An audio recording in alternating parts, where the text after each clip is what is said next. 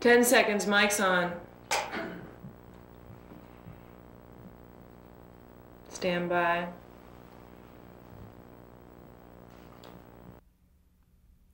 My fellow Americans, today I'd like to begin with an expression of gratitude to all who sent get-well cards and letters after my brief hospital stay 9 days ago. Of course, some of my favorites came from young people. 8-year-old Colin McDonald of Holbrook, New York, told me that he liked my speeches except when they preempted his favorite TV shows.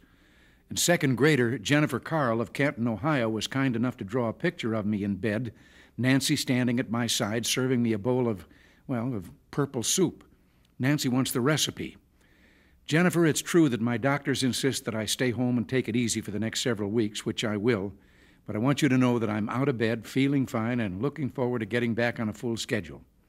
Jennifer, Colin, and to all of you, Nancy and I extend our heartfelt thanks. But to get down to business, this week I met our arms negotiating team, headed by Max Kampelman, before they returned to Geneva to begin a new round of talks with the Soviets. We discovered that all of us shared a sense of anticipation, a feeling that after Reykjavik, where Mr. Gorbachev and I found new areas of agreement, the prospects for genuine arms reductions were better than at any time in years.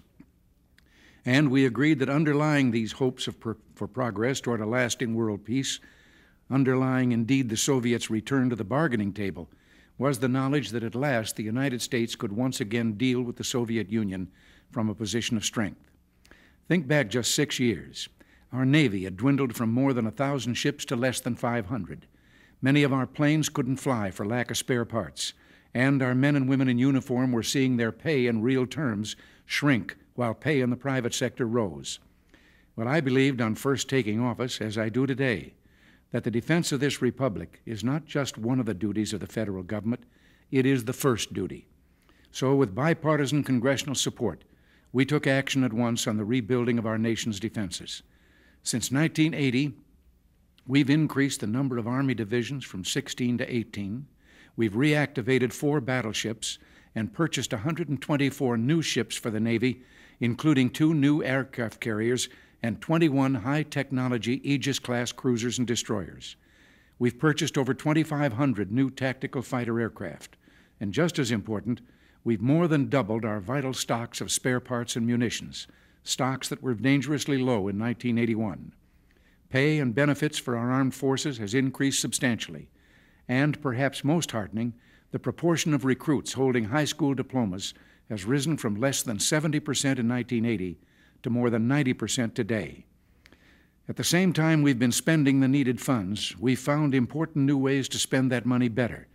The Defense Department, for example, has greatly expanded competitive bidding and is this year submitting to Congress the first ever 2-year defense budget to replace the old, inefficient year-by-year process.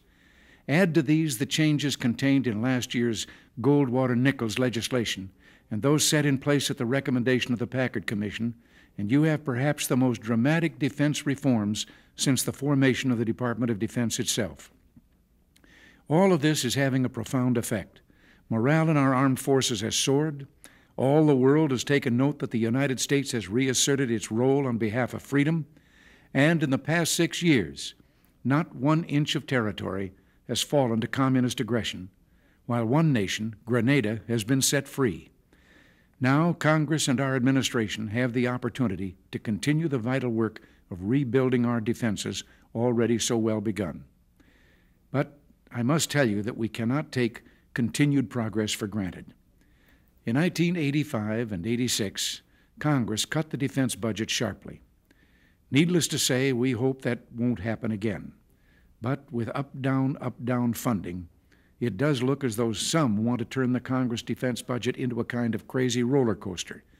Yet this up-down funding is inefficient and costly, taking money out of the taxpayers' pockets, and there could be no thrill in going downhill very fast when what would be going down would be our ability to defend ourselves. So I appeal to Congress.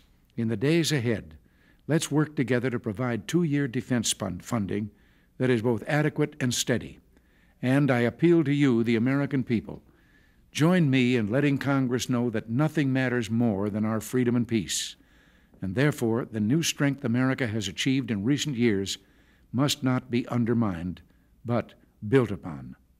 Until next week, thanks for listening, and God bless you.